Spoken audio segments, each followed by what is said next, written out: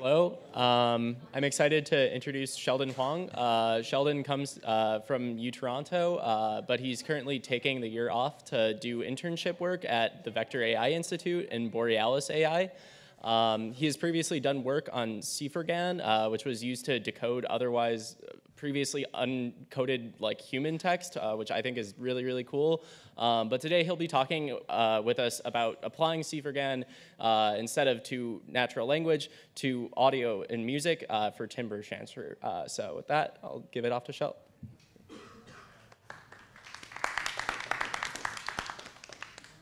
Thanks, Dan, for the introduction. But I want to first show you a piece of music, and I want you to guess whether yeah,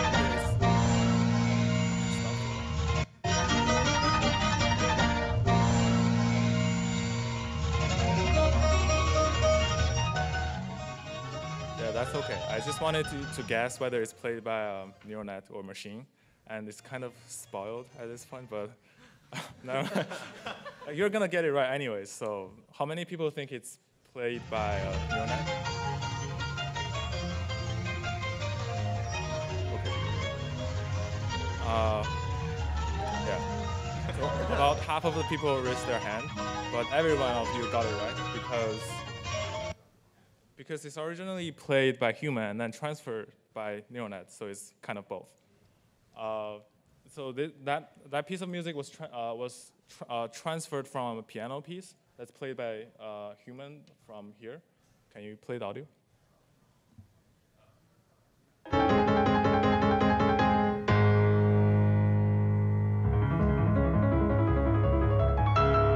So it's the same music. Everything's the same. Musical content is kept the same. Only the timbre is transferred. So that's the general idea of this work. So basically, the idea is that we want to. You can keep the music. It's actually good background music. I guess it doesn't work. So this work is called TimbreTron, CQT CycleGAN WaveNet pipeline for musical timbre transfer. I'm reading it inside out because I'm studying computer science. Those are functions. So musical timbre is basically what's characterizing a sound, and it's very hard to model timbre because it has a very complicated dependency on time and like how you're playing it, even different like slightly different instruments or like even on emotion of the player. So it's a very hard problem, and it has been referred to as the psychoacoustician's multi-dimensional wastebasket category for everything that cannot be labeled pitch or loudness. And I think this is a very important problem for musicians as well as non-musicians because like how many people wanted to be a musician growing up?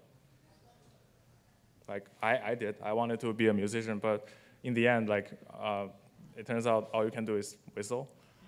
So that's with me, but that's fine. Like all you can do is whistle and code, and that's also enough because you can just whistle and then convert your whistle to whatever music or instrument you want to play, and that's the idea. So the goal is to change the timbre of the music while keeping everything else the same. So this is our first attempt.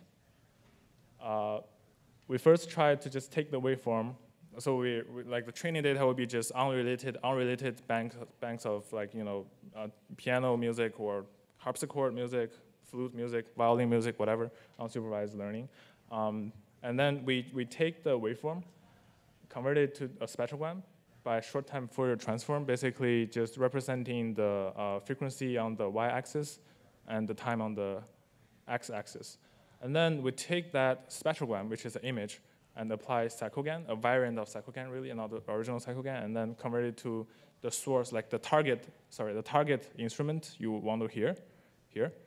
The reason why we're doing this here because it's a lot easier to do things on the image domain than the waveform domain, because the waveform, as you can imagine, one second will have like at least 16,000 points, and it's been very hard.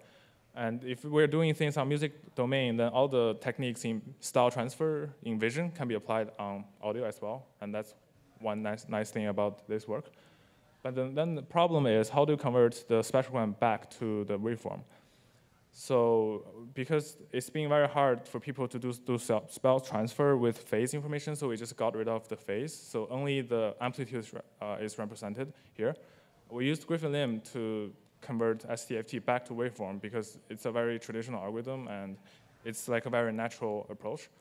And here are the results. Can you play the audio first, this one, and then this one? So this one is the original piano, and this one is generated. That's the original piano. Yeah. Can you stop the first one?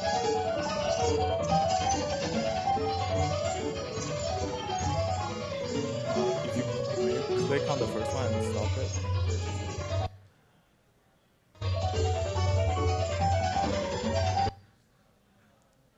You can also play it here, like just click it, it will.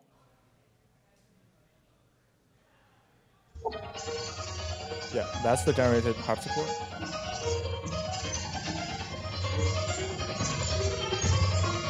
think you can tell that the pitch is not different at all. Everything's a mess. Like it got the right timbre, right? Because that's the power of GANs. Because you see, the discriminator only tells whether this is a real harpsichord or fake harpsichord. It doesn't concern with anything like pitch, loudness, or anything. So that's the problem. So the first problem is that, so I was talking about this. In principle, any permutation of pitch or all kinds of stuff can change as long as the generated audio sounds like a real harpsichord. But the goal is to preserve pitch because we want to do timbre transfer. So that's one of the biggest problems. And the other problem is, so for STFT, because the phase is discarded in the beginning, it will be hard for recover it afterwards. And also it loses information because if you there's a fundamental trade-off between the frequency resolution and the time resolution. Because if you have bigger time window, you will have better frequency resolution, but you have worse time resolution. So that's a fundamental trade-off. And then we switch to CQT because what's nice about CQT is that it has different window for different frequency. So as you can see, the problem I was talking about just now is that, let's say if you have a waveform that's of low frequency and the time window is this, and then you can see the difference is very small. It's very hard to tell the difference between those two waveforms. But for high frequency though, that's like for the same window size, right? Like it will be a huge difference. So the idea is that the window size for different frequencies shouldn't be the same. And CQT is basically designed for that. And it's designed to work well for audio signals and music. So in a CQT, so this is a CQT. In a CQT, at low frequency, the window size is big, so that it has better frequency resolution and worse time resolution. But at the high frequency, because you don't need that big of a window size, right? So it has less window size, but better time frequency.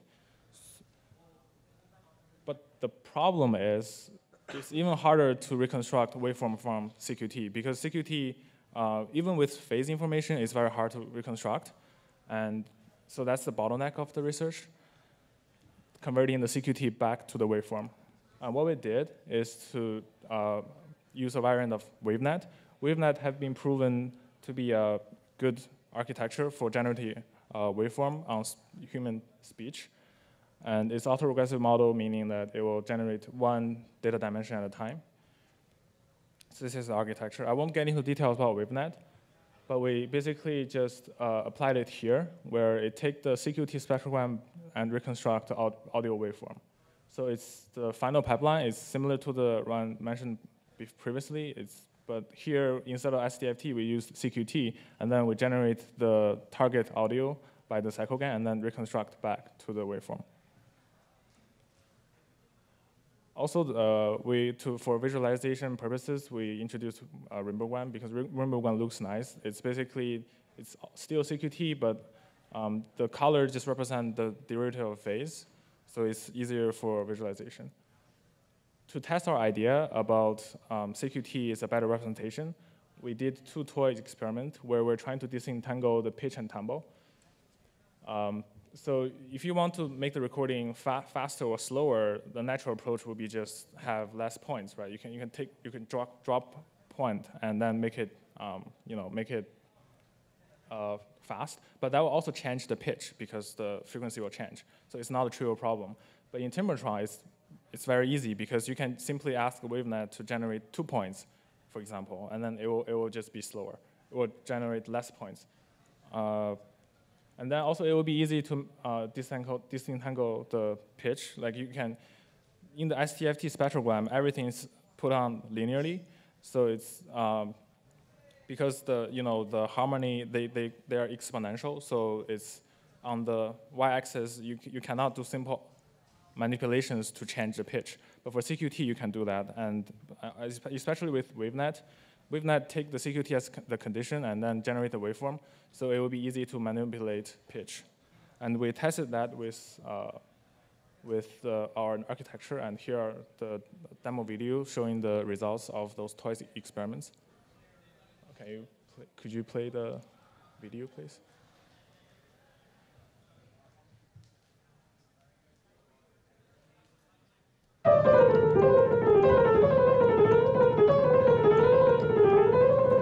If you did not hear some of the bumbling in this musical sample, let's try listening to the slowed down version. So there's actually a mistake in the audio. Like if you listen really carefully. How about now? So we slowed it down. And somebody needs to practice more. On the other hand, there's no better way to cover up mistakes than to go even faster. Let's speed this up.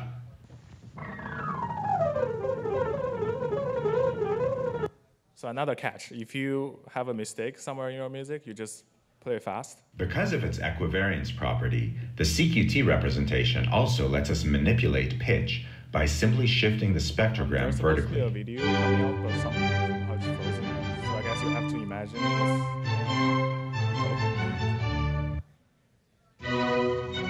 We shifted the CQT spectrogram up a little bit, and the pitch was just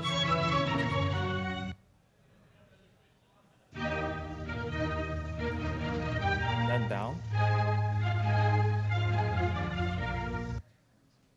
Finally, we now present audio samples from our full CQT CycleGAN WaveNet pipeline.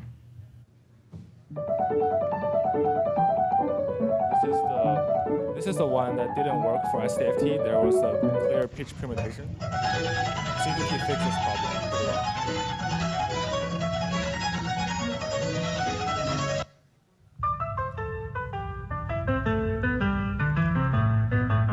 So we empirically verified that our approach can transfer the timbre at the same time, preserve the pitch and other musical content.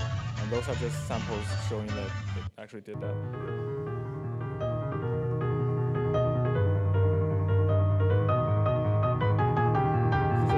Same one I showed in the beginning, but it's translated to violin.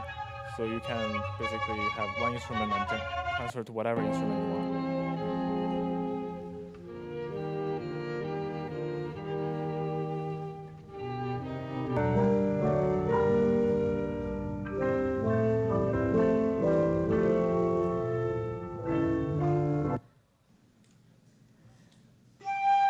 So this one is played by one of my friends, and he really wanted to hear what's going to be like in string. We did that. So if you like to hear your music played in another instrument, send it to us and try whether we can make it work. That's the same music, but transferred to flute, another instrument.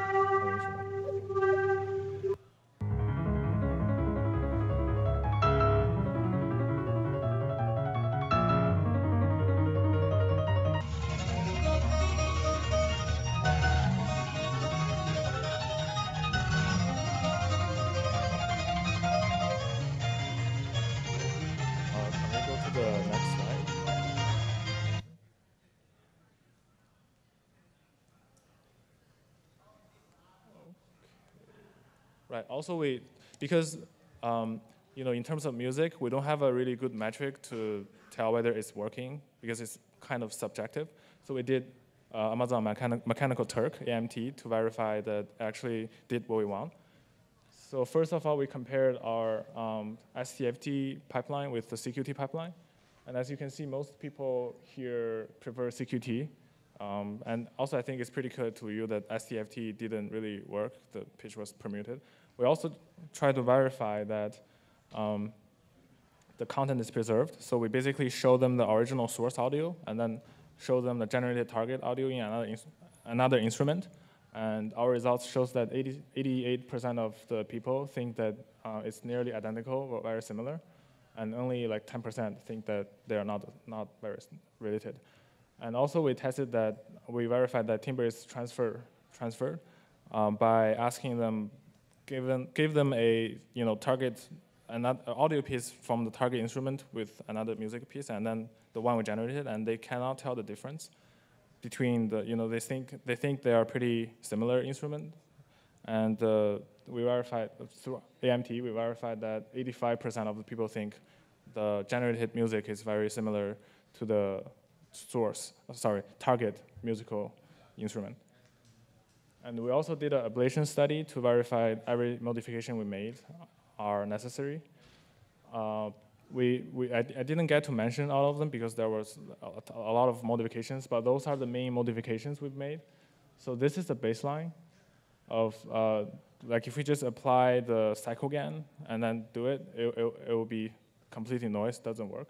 So this is the source waveform of the piano and the source ground truth of the harpsichord. And here we used MIDI to generate music with the same content but in different instruments so that it would be easy for us to compare. And this is the ribogram of the full model. As you can see, it's really close to the ground truth. And here we use everything's the same, but we use the original discriminator, and it's not working because it's far away from the ground truth. And we also we also add gradient penalty to the CycleGAN and found that it's working really well. Also, the gradient penalty was proven to help the CipherGAN a lot. And here we verified that here without gradient penalty, it also won't work. And we also included identity loss in the CycleGAN because we want to prevent the pitch permutation. Like in a set of all feasible solutions, we want the one that's nearest to the source audio, so that it should be the one without the pitch permutation. And as you can see here, without the identity loss, it also doesn't work because identity loss was trying to enforce that identity transformation. And also we tried using the original generator, and it's also just giving us noise. So this is just showing that every modification is necessary to make TimbreTron work. And that's about it. Do you have any questions?